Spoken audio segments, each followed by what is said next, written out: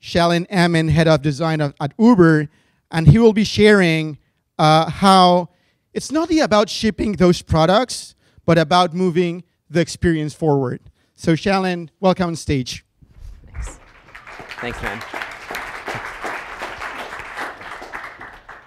All right, is this thing on? Cool. I'm gonna have my presenter notes because I'm a rookie at this. And so hopefully I can click and look at my notes at the same time. So yeah, my talk today is about not shipping products, but moving the experience forward. A little bit about me. So I thought I'd start off and share a bit about me. Some quick facts. I've lived in 15 different cities, 10 countries, and 5 continents before I found my home here in San Francisco. All that traveling has given me a unique perspective. I find myself constantly adapting and reinventing myself based on where I lived. How I interacted with the people in London was very different than how I interacted with people in the South, right? This reinvention allows me to stay relevant, and adaptation to new situations helps me grow as a designer. So I was creative in high school, loved art, but didn't really see it as a career. When I was accepted into college, I decided to major in pre-med. Clearly, that didn't last very long. Kind of flunked out of that one. Sorry. Yes, it was a career. I went to North Carolina State in Raleigh, North Carolina. They have an amazing, amazing design program, but I didn't go there for design. I ended up exploring many majors, and for 4 years I searched. So from pre-med to finance, to philosophy, to law, to accounting, you name it, I was truly lost. So I decided to travel, and the thing about traveling is you never know what can happen, right? You'll never know what you can learn or see or experience. I made no plans, and the only plan was to be consumed by the people and the environment. It's hard not to be inspired when you're traveling. Did I skip something? There you go. Sorry. And then I found design again, right? This time for my roommate in Sydney. I found myself playing with Flash and ActionScript about 20 hours a day. I was learning the ins and outs, dissecting others' works, and I was consumed by it. I spent all my time learning it. Like a gamer, it was kind of like an addiction, right? But like any new sport or hobby, I was really terrible at it. So I decided to go back to school. I finished my last semester at State, and in my spare time, I was creating a site for my friend's dad. I spent a lot of time at Barnes & Noble's reading, but I could only learn so much through books, right? So I decided to go to art school and learn the tools and the fundamentals of design, and the choice was simple, really. It was the only school that didn't require a portfolio, so that I chose the Academy of Art. I spent about 16 hours a day, including weekends, immersing myself in design, and I had a lot of catching up to do.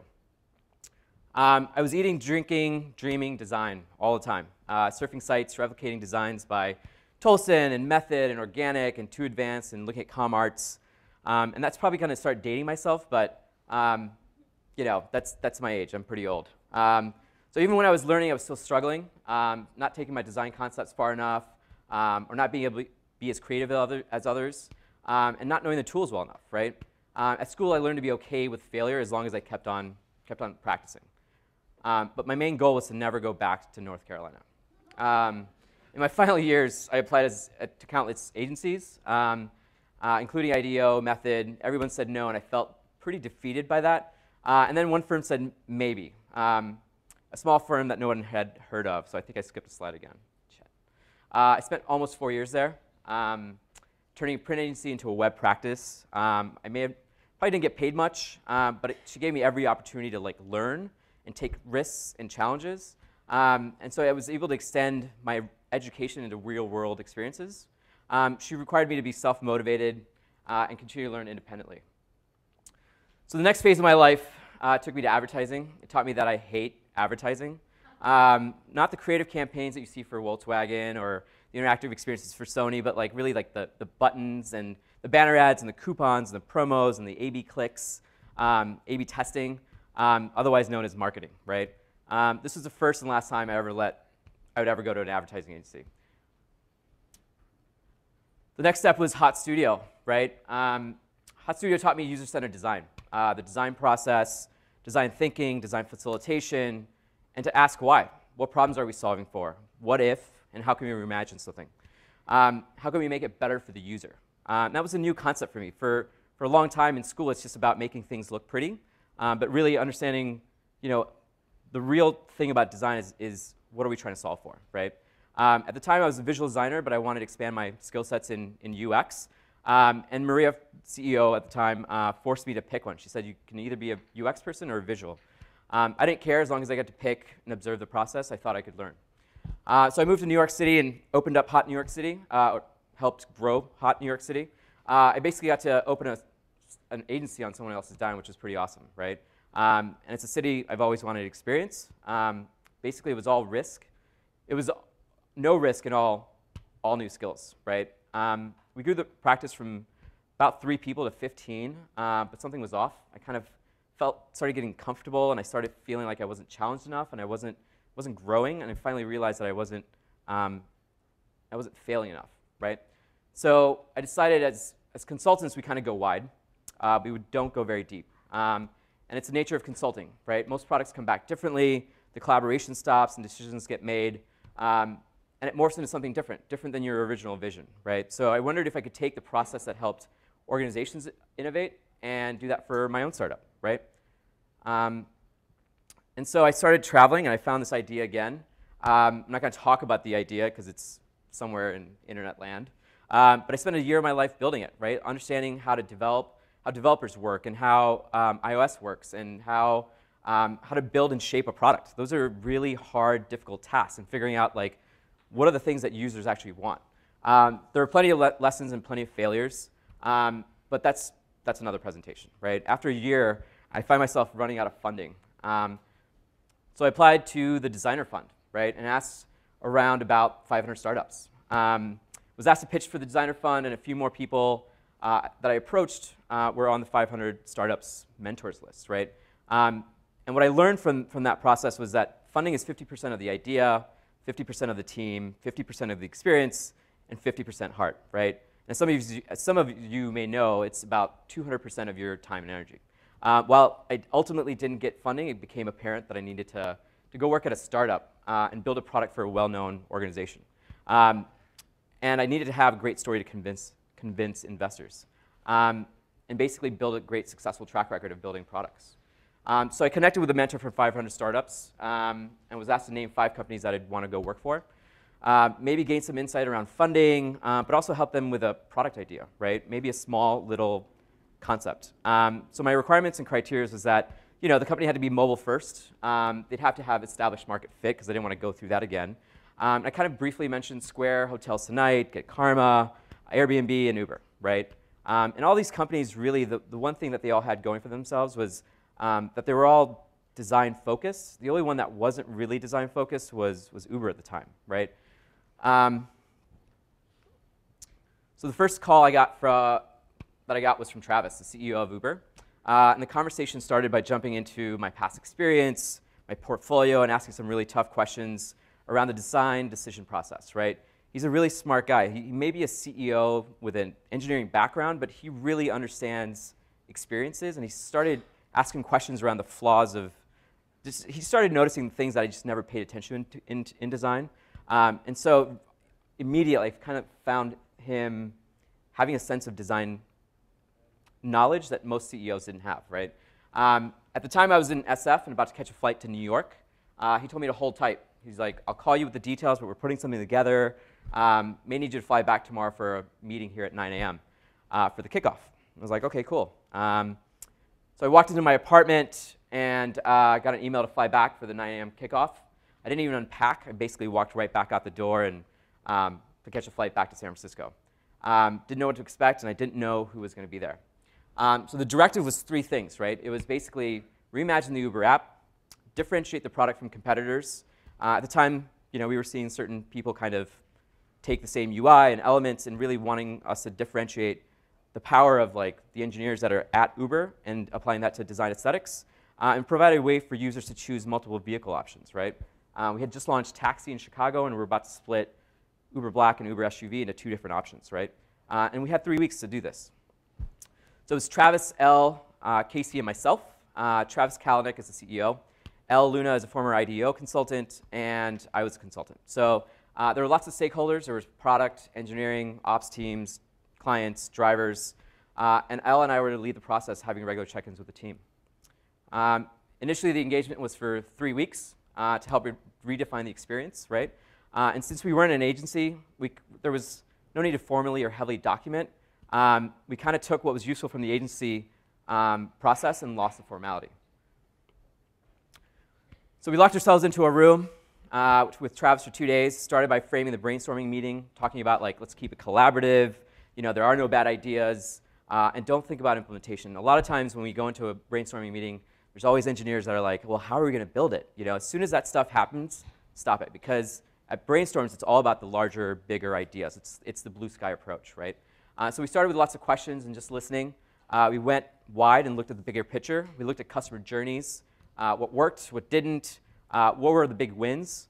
We did research. We audited multiple companies, reviewed support tickets, performed ethno-guerrilla research with our friends and family, conducted stakeholder interviews with the ops teams, and determined product principles. I think product principles is something that often gets overlooked, but it's important to kind of map that to everything that you're building on a day-to-day basis, right?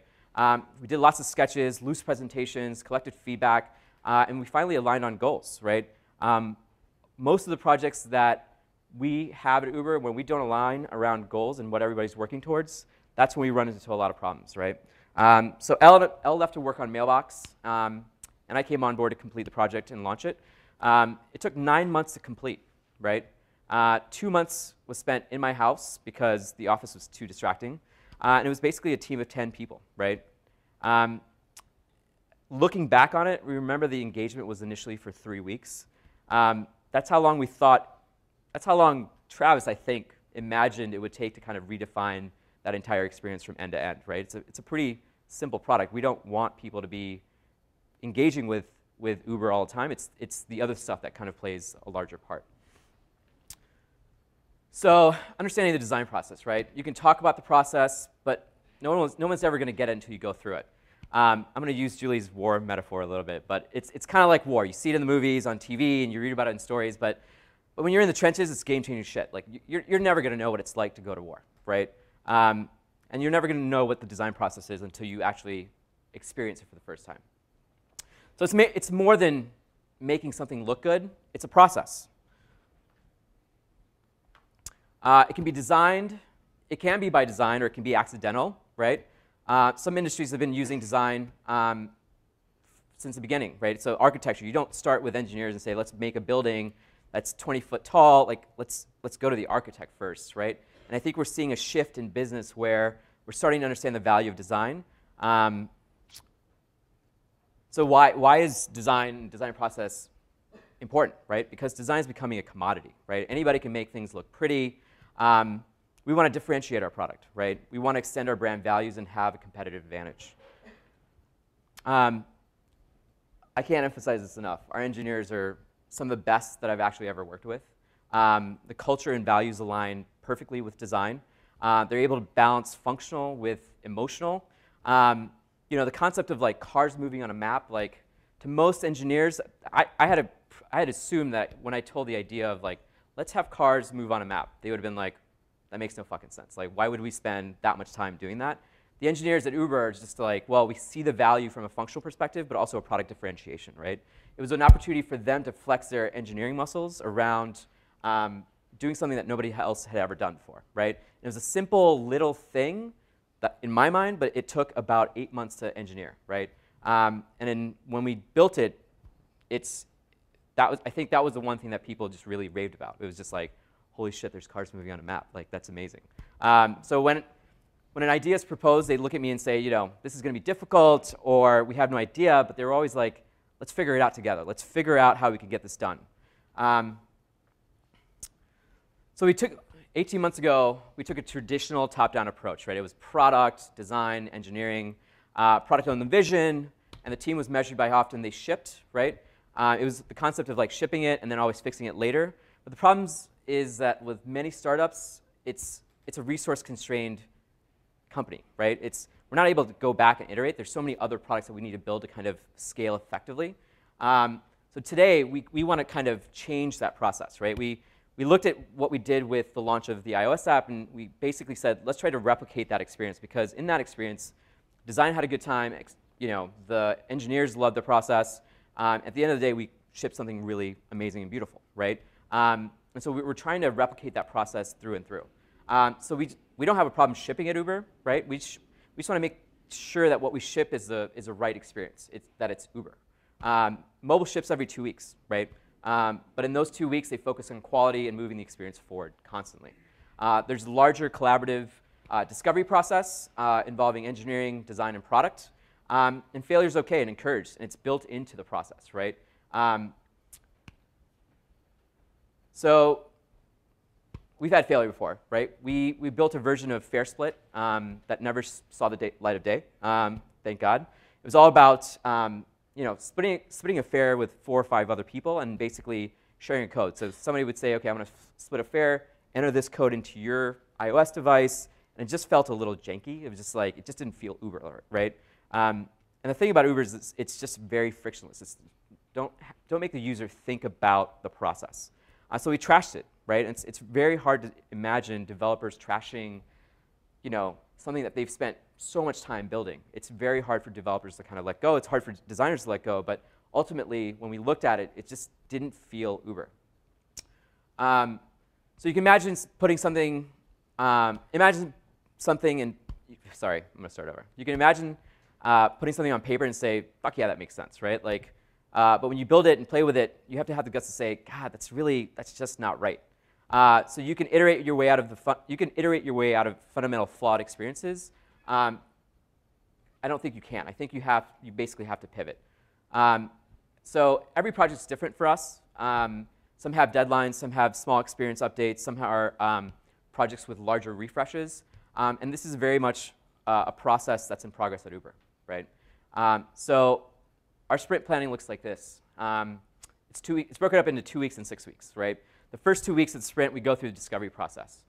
We pair engineers, designers, product people, and we go wide, but we don't go very deep. And the last phase is about executing based on the learnings from the discovery. This is where we get to innovate, right? This is where we build in failure into the process. And this is where we kind of come up with the aha moments, right?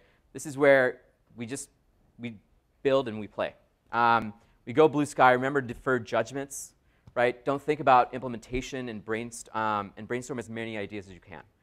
Some activities include researching, obviously understanding customer needs and wants, doing audits, validating assumptions and problems that we're solving for, doing sketches, building prototypes, and determining flows and wireframes. And then at the end of the discovery process, we present our findings and are able to define requirements and scope for the execution phase, right? Before, we used to define requirements and scope before understanding what the real problem was. Today, I think, after discovery, we kind of get to play, we get to fail, we get to understand how long something will take to build. And that's when we can start discovering what the requirements and scope are going to be. And so just like the name states, we dive in and start getting more granular with our designs, right? And we start prototyping and start to expand on the direction. We align ourselves around shared vision, goals. We start communicating and building teams. I'm lost right now. OK. Sorry. We aim for blue sky and then whittle down. Designers always want the best user experience. Developers want to ship the best code. And product managers want to get it out as soon as possible, right? But what if our values are based on moving experiences forward? Then we kind of have alignment, right? At Uber, oh man. At Uber, we believe in that it takes a team to define the vision, right? We believe in collaboration. We believe that designers need to work next to engineers and product. And we believe that working closely with each other is the only way to move the experience forward. So thank you.